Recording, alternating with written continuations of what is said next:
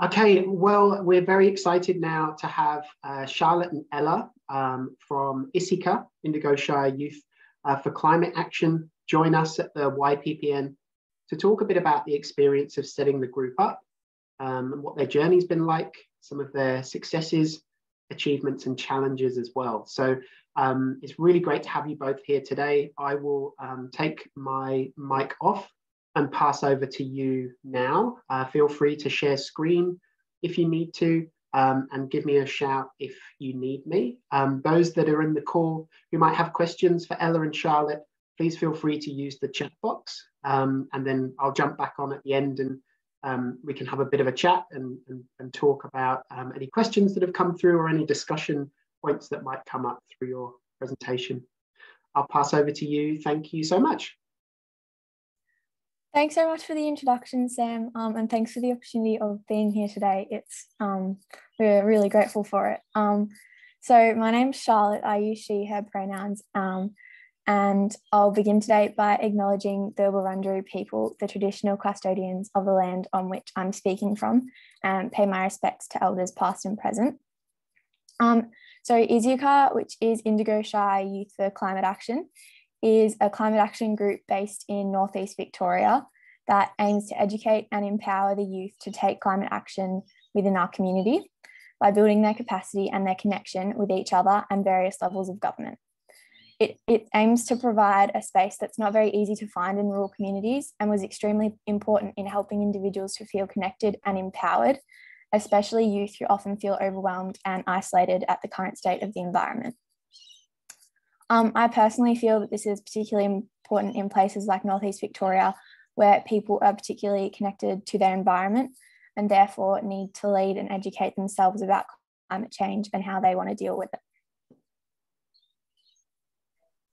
I do have to apologise in advance. I'm actually at work at the moment, so if it gets a bit noisy in the background, I'm in the middle of a cafe, so sorry about that. So my name's Ella. I also go by she, her pronouns. I'm very, very excited to be here. ISYCA was actually founded in mid-2020, like really at the start of the pandemic. It was initially to create an opportunity for young people to provide feedback on our Shire's draft for their climate emergency strategic action plan. So the council approached some young people in the community and said, we want to declare a climate emergency and we want to create an action plan. Can you please help us do this in the best possible way we can for you guys? So ISYCA ran a series of consultations with young people around the Shire, and from these discussions made a number of recommendations to the council, all of which were adopted into the plan by Indigo Shire Council, which was really great to see. The recommendations included mandating more youth and First Nations consultation in climate decision-making process and supporting a youth climate summit, which we were happy to run. And we actually did successfully run at the end of last year. And these were integrated into the council's final climate emergency plan. After conducting the initial consultations and hearing all the ideas that young people had, we actually realised that there was a larger gap that needed to be filled in our community and that ISYCA could have a long-term purpose. So following these initial stages, ISYCA continued to grow into a more permanent team, which is when Charlie and I joined after these consultations, after attending an event that ISYCA ran, and just felt extremely inspired by what the group was doing, and we really wanted to play a part in that. And our primary goal of the organisation was to create, connect, educate and act. So they were our values that we really wanted to implement into the wider community. We were extremely fortunate. We had a lot of support from regional bodies, and after supporting the DELP, which is the Department of Environment, Land, Water and Planning, after we helped the Hume region to run a couple of youth-focused events, we were really lucky that DELP gave us a $50,000 grant and to support our work over the past year and a half, 18 months. This enabled us much more than we would otherwise have done, and most of our activities since mid-2020 were completed under this grant. So it allowed us to bring in professionals and access resources and do all sorts of things that we wouldn't normally have been able to do. So we were very lucky to get that grant from DELP. Now I'll just talk about like the different events and things that we've run, and a lot of it with the funding from DELP. So due to the constraints of the pandemic, the events over the past couple of years took place on Zoom. But this was actually a really good opportunity for us because so many of us were not local and we were based all around the country. So it was actually a really great opportunity and helped us to form our team. So the first project that we did was our Northeast Climate Series, which entailed a number of virtual events on issues such as government engagement, climate communications, policy, electoral processes, and climate change and mental health. A standout event was the Youth and Politics event, which is actually what made Ella and I want to join. That was at the end of last year. So it included a panel of political leaders from all three levels of government, including our MP, Helen Haynes, and provided a platform for them to answer questions asked by young community members about how to engage with local government. And yeah, like I said before, I personally wasn't a member then, so we can't really take any of the credit for the things that happened. But it was just such a great event, and it really helped everyone to feel more connected to community. We also ran some events on how to have tricky conversations about climate change, protect your mental health, and an indie electorate pre-election event, all aimed at better equipping our youth on how to deal with the climate crisis. Yeah, and all of these online events were in conjunction with other groups and we found networked with other organisations that we knew of, and we emailed and we reached out. So we were really lucky to have the money to pay these people to come and speak as professionals. So they were really helpful events. I'm going to speak about the Climate Summit, which was the original end goal for ISYCA, or not end goal, but a main goal for ISYCA when we began, and we ran it, when did we run it? December last year. So the Climate Summit was a major project. It was the Northeast Youth Climate Summit. It was a 3-day in-person summit that took place at the end of last year in Beechworth in Northeast Victoria in person. The event was run in partnership with local councils. We had, I think, maybe 4 or 5 local councils get on board, as well as Ausgreen, which we are also connected to, which is a global non-for-profit organisation that runs youth leadership congresses across Australia and internationally. So we use Ausgreen's summit plan and kind of tailored it to what we were going to need it for our region. So we took a special focus on climate change, and the ISYCA team, along with Ausgreen members, facilitated the program with, I think we had about 35 participants between the ages of, we had year 6s to year 12s basically, and we had about 35 from across the region. The program began by educating participants and getting them to create a vision for a sustainable future, and then we went into little groups and we did action planning for tangible solutions for them to achieve in their schools that ISYCA could then support in the future. We shared these ideas with the public in a community forum, and several of these action plans are actually still being worked on, and it was really great to see the passion of young people as change makers within their own communities. So basically we spent the first 2 days really getting groups together and talking about and discussing what is climate change in the Northeast, what does it look like for us today, and what are ways that we can sort of make action in our schools or in our community. And then the kids, we had lots of little stalls, and we invited lots of people from the community. We had mayors, we had councillors, we had really, influential members of the community come and listen to the kids as they spoke about what they wanted to see in their schools.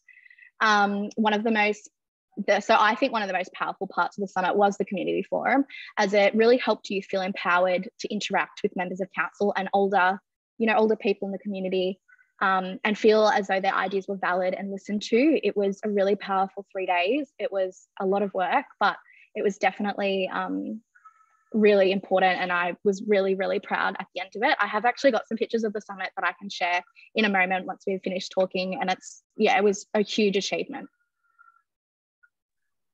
So the main takeaways that we got from the Climate Summit and the different events that we've run are the connections that they facilitated between youth around the region. I feel like that was kind of the most important thing that ISYCA did. In rural communities in particular, I kind of talked about this before, but climate change often feels incredibly daunting and isolating. And I feel like it's a bit easier in the city to obviously because there's so many more people and lots of different groups and things that you can join, it's easier to feel connected in it. So we felt that it was important to try and create a space like that in rural Victoria. So another thing that they achieved, we hope, was helping youth to feel more comfortable in interacting with people in positions of power and within like the council and levels of government within the community, because it can be really daunting and like an inaccessible process talking to people, like talking to the older people in positions of power and as a young person. So it's crucial that the youth are made to feel that their voices are wanted and valued. So I personally think that the most valuable thing that other people did to help ISYCA was facilitate that for us and make us feel wanted and empowered within the community and local government. We found that most young people already have the ideas and the passion to create social change. They just lack the feelings they lack feelings of support and agency, and like they can actually take that step and start the change. So that was like the most important thing to us, is just the ideas are there and you kind of just need to listen to them, and young people will do so many things. Yeah. So these are all the lessons that we've learned, but unfortunately, over the last few months, the challenges we've faced have become too overwhelming, and we've made the decision to disband the organisation for now. So we've finished up. It has been very difficult, despite all of these achievements. Running a volunteer organisation is very difficult, as I'm sure all of you are very aware of. It is difficult, and the main challenges to the longevity of the group became more pronounced at the end, but were things that we were faced the entire lifespan of the organisation, and it was engagement and capacity. So basically, with engagement, even as youth, we really struggled to engage with other youth. So while there was passionate youth in the region, being the first group of our kind, we found it incredibly difficult to get enough interest and participation in our events, because sometimes it was hard to sort of reach those people that didn't even really know we existed, I suppose. And this is something we found really perplexing, because even our friends that we were reaching out to often didn't want to come to our events. And so we really were a group of youth struggling to figure out how to engage with youth. And we really never found a solution to this. So while there was a lot of passion and ideas about climate change, young people, have so much things going on that it's often hard for them to find time to, or want to give their time, I suppose, and prioritize it. And this was exacerbated as the world opened up again, and we still had to run events online, because all the team members lived in different places, but no one wanted to come to online events anymore. So that was something that we found really challenging. And that sort of leads into our second challenge, which really was capacity. So we are a team of we started off as a team of maybe 5 or 6, and now we're down to 3 or 4 of us, because we're just, a few young people that really feel passionate about this, but we're all full-time uni students or doing work for government, or so we're all, even though we're all from the Indigo Shire, we're most recently graduated high school and moved away from the area to work and go to uni. So I'm living in Canberra. We had a few people in Melbourne, and so while this was fine during COVID when everyone was at home anyway, it became a real challenge more recently when things were coming back into person and we had no members in the physical community, and we couldn't run events in the physical community as easily. And also ISYCA is a lot of work. It takes us, quite a few hours in the week to keep on top of emails. And so Sam is like, we're not great at getting back to emails sometimes because we are full-time uni students, and it is a lot of work. And as the team dwindled down and we weren't getting a lot more engagement, it became too overwhelming for the 3 of us to keep on top of everything. So we just didn't have the time, and we didn't have the engagement. And on top of that, our recent DELP grant has run out. We've spent all the money, which is a huge achievement. I'm so proud that we were able to spend $50,000 on climate action, but we have run out. And so resourcing and fundraising would be difficult if we were all living away. So we've just made the decision that the longevity of the group is unsustainable, and we've had to disband, which is a disappointment, but it's also a huge achievement because we have learnt some really valuable lessons. And I'm really proud of the fact that we were able to run the climate series, and we were able to run a 3-day summit and spend $50,000. It was a huge achievement, but we have made the decision to disband the organization for now. But yeah, so that's sort of all we have to say about ISYCA. Yeah. Sorry, we went a little over the time as well, guys. But yeah, thanks so much for the opportunity to present. It's a really awesome opportunity. So thank you so much. Thank you both. And just like, well done. To have achieved all of that over the last couple of years is really not a small feat. Like, it is a huge, huge feat. Like, everybody on this call knows the challenges of connecting with each other, with their teams, connecting with young people, navigating the restrictions, the ever-changing restrictions, the yo-yoing in and out of lockdowns. Like, running events over the last couple of years has been really, really hard. Like, ISYCA we tried to run things in person, we ran things online, we did manage to run something in person, but each of those events felt really, really big, like a really big deal. So for you to have achieved that summit just is absolutely phenomenal. I really can't stress that enough. And it's very impressive to hear how you came in with such excitement and motivation and turned that into something really tangible. And as you say, working closely with DELP and having great funding to be able to actually deliver on some of your ideas was, a real dream come true, I guess. But it isn't something to, isn't something to feel ashamed about. That it's not, at the moment it feels like it's not feasible to keep going. But I guess the one thing I would urge is just to not necessarily call it the end, because there's the potential that potentially other young people maybe might be interested in picking it up at some point. I've actually heard rumours from DELP themselves that there's future funding. In fact, some of the work that we're doing with DELP at the moment, we're partnering with them on a couple of projects. And one of them is about speaking with young people about biodiversity, and they're interested in looking at getting feedback from young people on what some future grants could look like. So it may not be you, it may not work for you going forward, but it may be that there's other young people that could step into it. So the legacy that you've created could potentially continue in a new format, I guess. But yeah, the other thing I just wanted to comment on was just that kind of how much it stood out, the simplicity, but the impact of connection, education, and action. I just think that there's such great principles from which you worked, and it really reminded me about creating the really simple goals that you're looking to create through your projects. So yeah, massive thank you for coming along today and sharing what you've been working on. There's comments in the chat box that hopefully you've been able to see a little bit there. Not sure if any of them are particularly questions. I can see the first one's a quick question about the action in schools. And I'll just quickly say that we had compost bins, putting more bins in schools. We had a high school wanting to run an Indigenous or First Nations awareness festival, like bringing in local First Nations people to just educate high schoolers on culture and things like that. We had 2 amazing Year 9 girls that had already started something but didn't have the way to keep going. They now go around to primary schools and get primary schoolers to write letters to their Prime Minister about climate change. And then they've recently just met with Helen Haynes in Canberra. So ISYCA's managed to use our grant money to support Charlie and Edie in their quest to do that.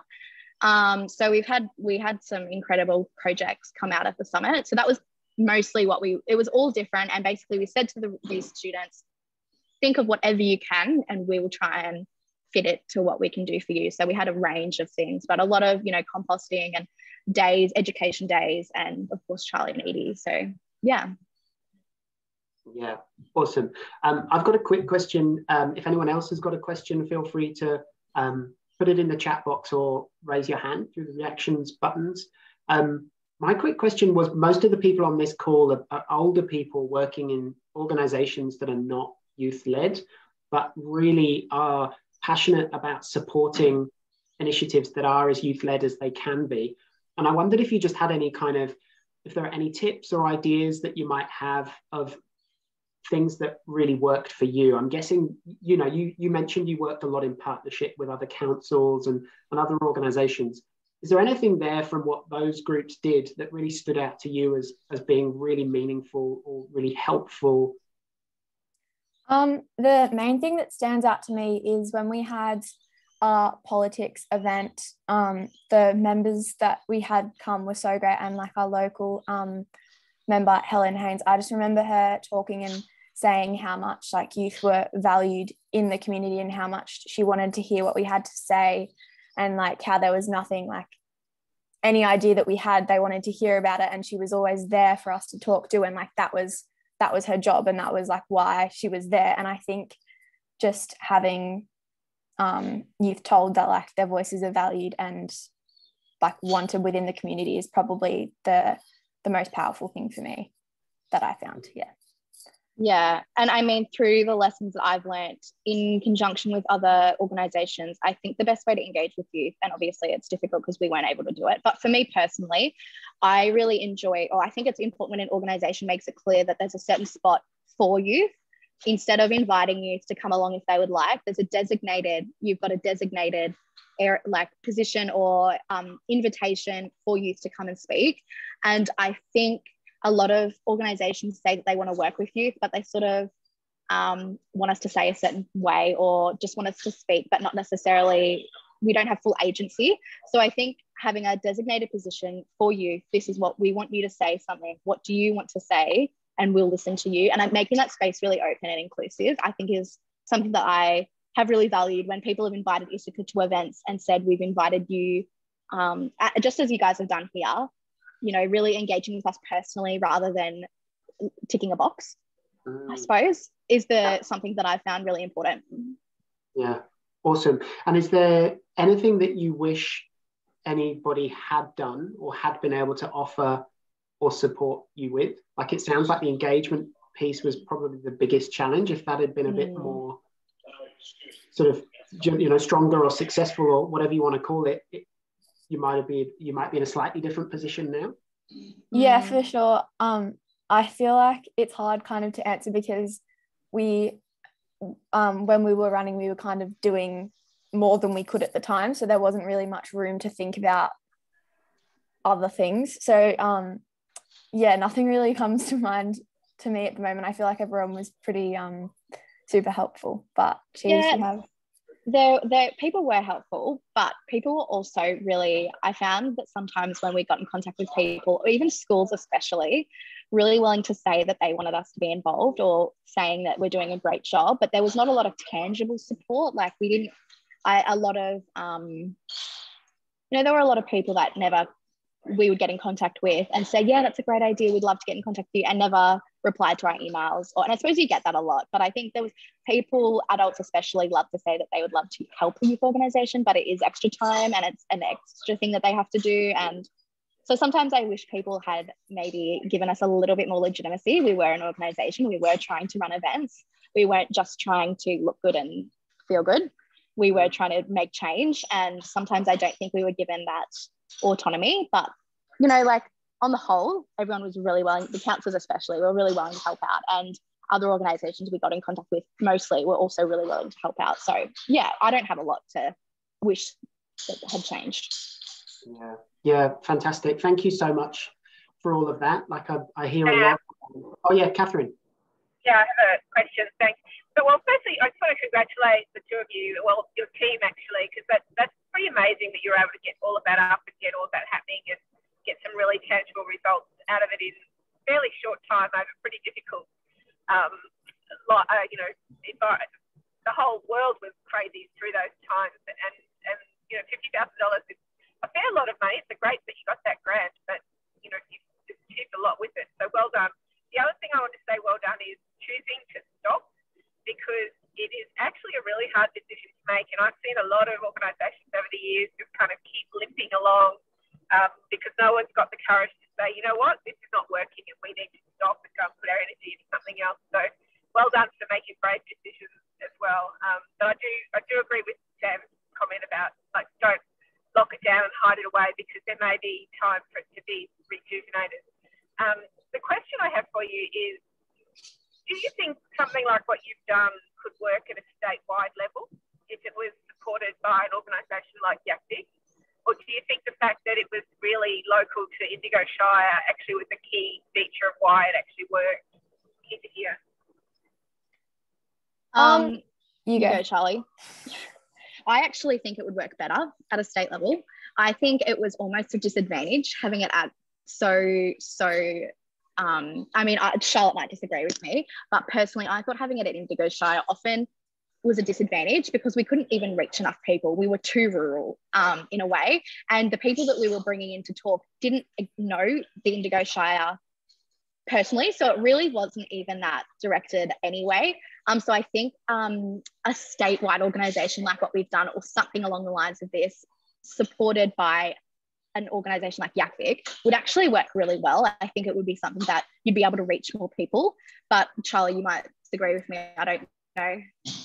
No, I agree. And I think it would be easier to run events and get things going if it was statewide, because then you'd be able to network and connect people so much easier. I do think that like a statewide policy would be good, but I think it still needs to have that like community.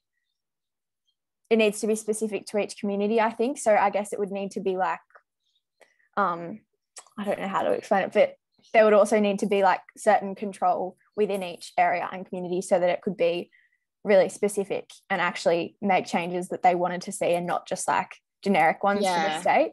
But I think that would be really effective. Yeah. Awesome. Yeah, Catherine. sort of a joined up series of groups or something like that. But yeah, okay, great. Thanks for that. That's really interesting. Thank you. Thank you, everyone. I'm conscious of time, so we might wrap it up there. Thank you so much, Ella and Charlotte, and for giving up your time and talking us through the incredible adventure that you've had over the last couple of years. And we'd really encourage you to stay in touch. If you're keen to stay involved in the network, that'd be great. Or if there's anyone you'd like to connect us with who might be, that would also be awesome. So I'm going to cut the recording just there.